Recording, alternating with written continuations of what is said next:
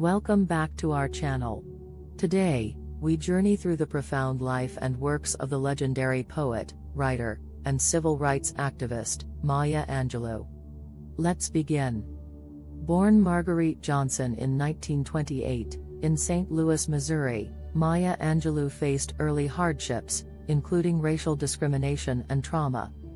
These experiences would shape her voice and lead to a life devoted to understanding humanity's shared struggles.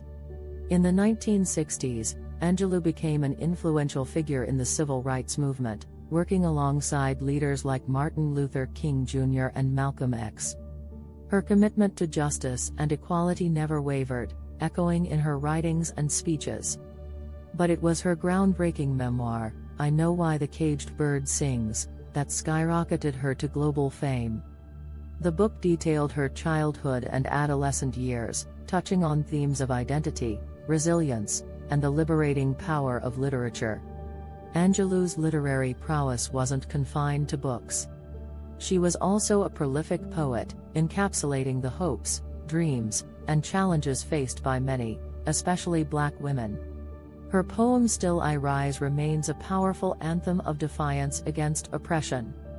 Beyond writing, Maya Angelou was an actress, director, and professor, showcasing her multifaceted talents.